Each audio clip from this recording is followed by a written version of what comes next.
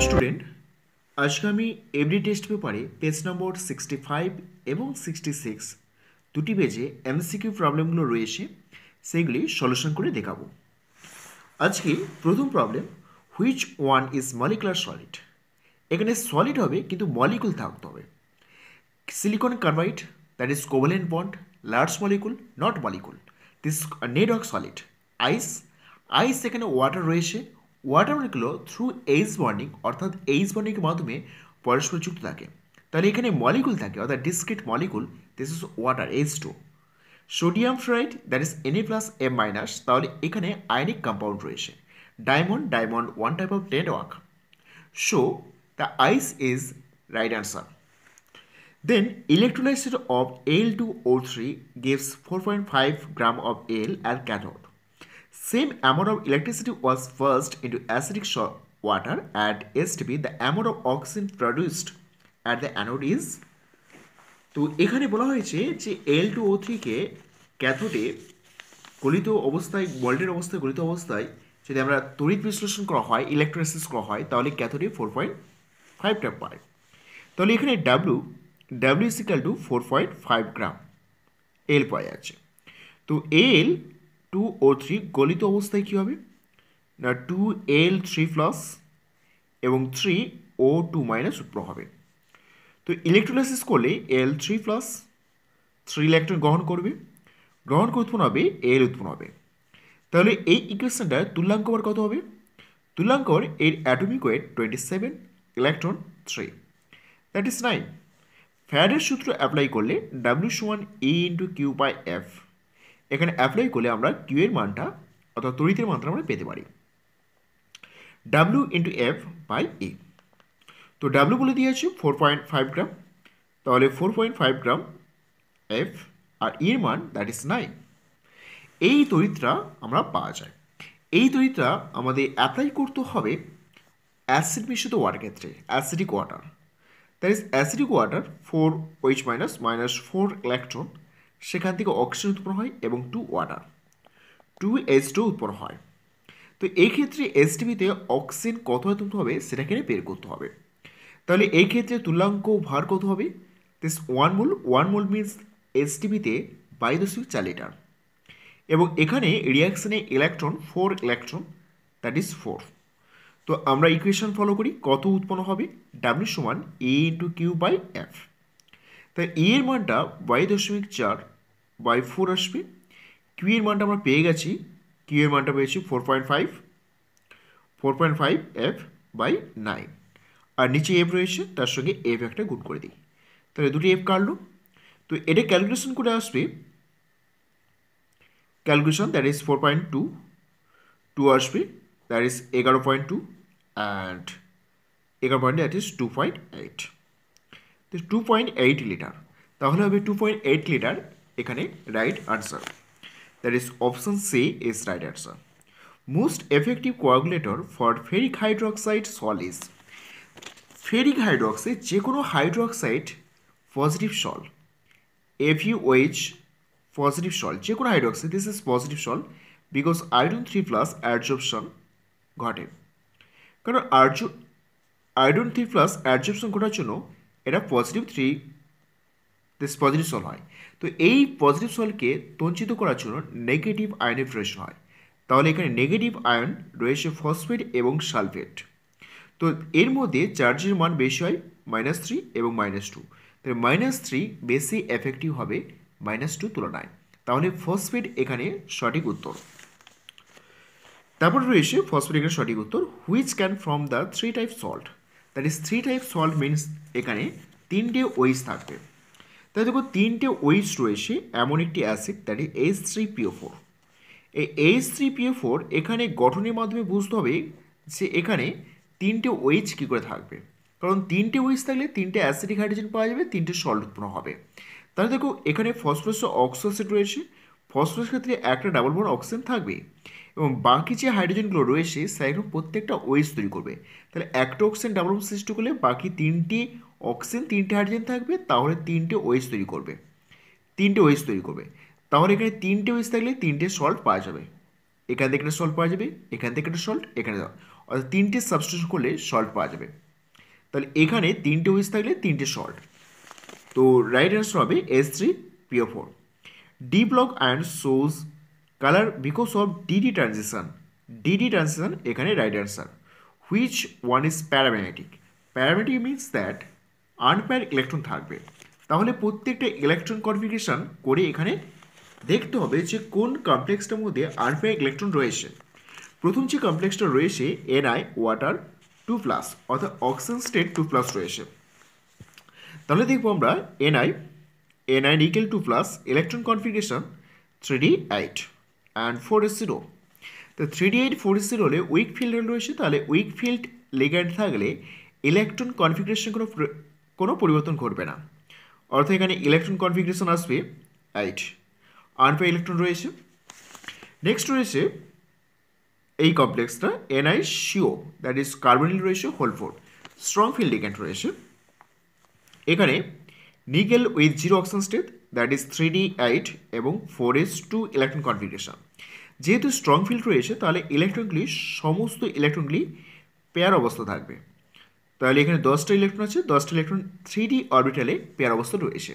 তো এখানে পেয়ার অবস্থা থাকলে এটা ডায়াম্যাগনেটিক হবে। তারপরে জিঙ্কে Zn2+ অক্সিজেন স্টেট রয়েছে, Zn2+ oxygen state, that is 3d10। 310 means that এইরকম ইলেকট্রন কনফিগারেশন হবে, তাহলে এখানেও আমরা দেখব ডায়াম্যাগনেটিক হবে।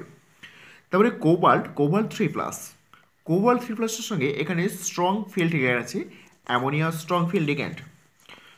তো cobalt 3+ electron configuration 3d6। 3d6 থাকলে ইলেকট্রন কনফিগারেশনে আমরা দেখব সমস্ত ইলেকট্রনগুলো পেয়ার অবস্থা থাকবে। পেয়ার থাকলে সমস্ত ইলেকট্রন পেয়ার অবস্থা থাকার জন্য এটা ডায়াম্যাগনেটিক। তাহলে একমাত্র প্যারাম্যাগনেটিক ক্যারেক্টার বহন করে প্রথম কমপ্লেক্সটা। তাহলে এখানে যেহেতু প্যারাম্যাগনেটিক কথা বলা হচ্ছে তাহলে option A is right. Hydrolysis of ট্রাইক্লোরোইথেন with aqueous কেউইচ produces. ট্রাইক্লোরোইথেনের কথা বলা হচ্ছে, তাহলে ট্রাইক্লোরোইথেনের সঙ্গে হাইড্রোলাইসিস করতে হবে। That is CH3 bond C, তিনটে Cl রয়েছে ট্রাইক্লোরোইথেন, এর সঙ্গে হাইড্রোলাইসিস করলে কী হয়? That is KOH and water. Reaction করলে রিয়াকশনের প্রোডাক্ট আসবে। ফার্স্টে সাবস্টিটিউশন রিয়াকশন হবে, অর্থাৎ তিনটে সেলের পরিবর্তে তিনটে ওইচ আসবে। এরকম ট্রাইহাইড্রিক কম্পাউন্ডগুলো খুবই আনস্টেবল হয়, এর ফলে কী হয়? এখান থেকে অ্যাগ্রো জল নির্গত করতে হবে। আফটার এলিমিনেশন ওয়াটার, অর্থাৎ ওয়াটার এলিমিনেশন করার পর যেটা পড়ে থাকবে that is acid. Acetic acid এখানে সঠিক উত্তর। তাহলে উত্তর হবে অ্যাসিটিক অ্যাসিড।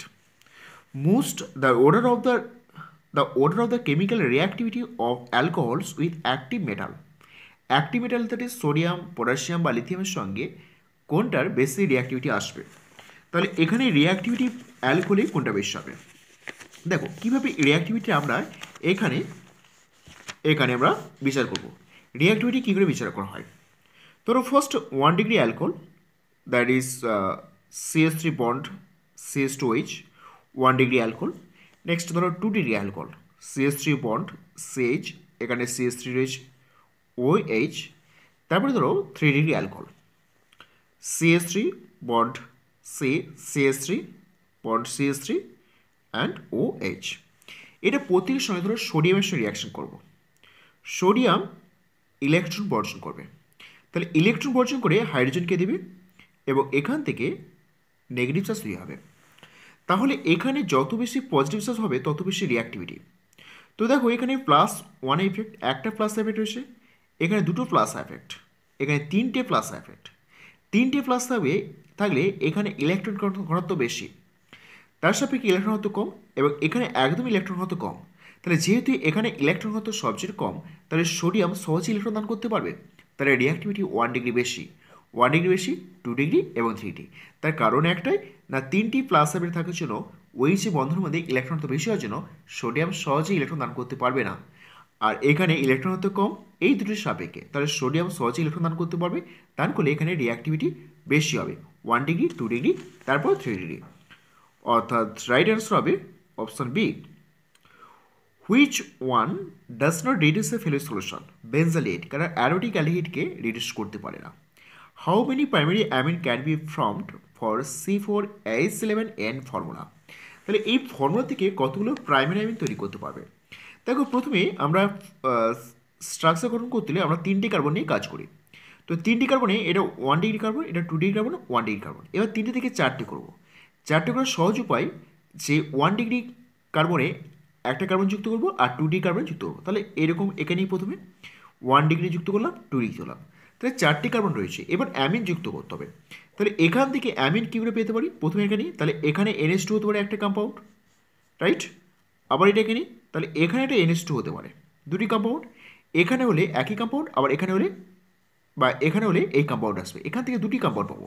আবার এখান থেকে আমরা কি পেতে পারি, ধরো এই কম্পাউন্ড এখানে, এখানে নিয়ে আমরা এখানটা একটা NH2 তুলতে পারি, যেটা প্রাইমারি অ্যামিন। আবার আবার আমরা এখানে একটা করতে পারি, রাইট, এটাও প্রাইমারি অ্যামিন। তাহলে দেখো আবার এখানে করলে ওই একই কম্পাউন্ড, মানে এখানটায় করলে প্রত্যেকটা ধার প্রান্তে করলে একই এই কম্পাউন্ড পাওয়া যাবে। তাহলে মোট 4টে কম্পাউন্ড হচ্ছে 1 2 3 4। এইভাবে আমরা এটাকে সহজে ক্যালকুলেশন করতে পারি। তো এখানে number 4, complete hydrolysis of cellulose. Complete hydrolysis cellulose করলে ডি গ্লুকোজ পাওয়া যায়, ডি গ্লুকোজ পাওয়া যাবে। To produce Bakelite which one react with phenol, that is formaldehyde, which one used as a medicine malaria, chloroquine. Chloramphenol is an broad spectrum antibiotic.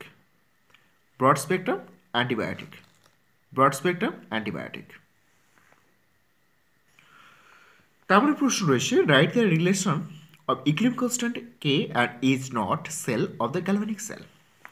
তো কি এখানে relationship হবে, দেখো mother equation first last equation তৈরি করো। Mother equation E সমান E not RT by NF ln, that is যখন আমি কে বসাবো ইকুইলিব্রিয়াম কনস্ট্যান্ট তখন এর মানটা 0 হয়ে যাবে। তাহলে আমি কি লিখতে পারি RT বাই NF ln কে সমান E নট।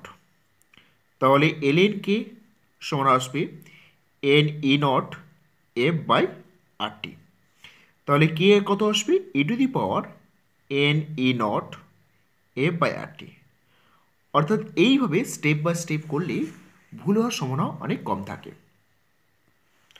তারপর প্রশ্ন রয়েছে, এক্সপ্রেস করো charge of 1 gram N3 minus ion in কিলোমিনিট। এখানে চার্জ কত হবে সেটা এখানে ক্যালকুলেট করতে হবে। তাহলে দেখো কী করে ক্যালকুলেট করব, ফ্যারাডের সূত্র অ্যাপ্লাই করে ক্যালকুলেট করতে পারি। N3 মাইনাস চার্জ, তাহলে এখানে তুল্যাঙ্ক বার সহজে বলতে পারি যে নাইট্রোজেনের ভর 14/3, কারণ 3 চার্জ রয়েছে। আর এখানে ওয়েট দেওয়া হয়েছে 1 গ্রাম, তাহলে এবার আমরা নাস্টের সমীকরণ ইউজ করতে পারি। W সমান E into Q by F. এই সমীকরণটা ইউজ করে আমরা দ্যাট ইজ কিউ বের করতে পারি। কিউ সমান WF বাই E। এবার মানটা বসিয়ে দাও, W মানটা আমরা 1 গ্রাম পেয়েছি, ফ্যারাডে আমরা 96500 বসাই, আর E এর মানটা 14/3 যদি হয় তাহলে এখানে আমি 3 গুণ করতে পারি। তো এটাকে ক্যালকুলেশন করলে কিলোমিটার ইউনিটে চার্জ পেয়ে যাব, এটাকে ক্যালকুলেশন করে নেবে। What is the effect of pressure on অ্যাডজর্পশন of gas on solid. যত প্রেশার বৃদ্ধি করা হবে সলিডের উপর গ্যাসের অ্যাডজর্পশন বৃদ্ধি পাবে, অর্থাৎ প্রেশারের বৃদ্ধির সঙ্গে সঙ্গে অ্যাডজর্পশনের মাত্রা বৃদ্ধি পায়। Why বায়োথায়োনেল was added to the toilet shop, because it is antiseptic, অর্থাৎ অ্যান্টিসেপটিক ধর্মটা বৃদ্ধি করতে এটা ব্যবহার করা হয়। Copper is called transition element in spite of having fulfilled d orbital. Why? কোপারকে আমরা ট্রানজিশন এলিমেন্ট কেন বলবো, যদিও ডি অর্বিটাল ফুলফিল আছে, কারণ কোপারের stable oxygen state 2+, কোপার 2+।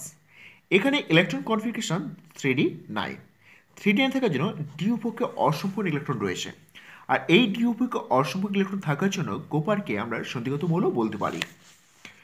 Why transition ion having d1 electron configuration are unstable? কেন d1 ইলেকট্রন কনফিগারেশন খুব unstable হয়, কারণ d1 থেকে যখন d0 হয়ে যায় তখন ভেতরের কক্ষপথগুলি প্রত্যেকটা কক্ষপথে ইলেকট্রন দ্বারা পূর্ণ থাকে, আর ইলেকট্রন দ্বারা পূর্ণ থাকলে সেই সমস্ত আয়নগুলোই খুবই স্টেবল হয়। সেই কারণে D1 ইলেকট্রন কনফিগারেশন খুবই আনস্টেবল হয়।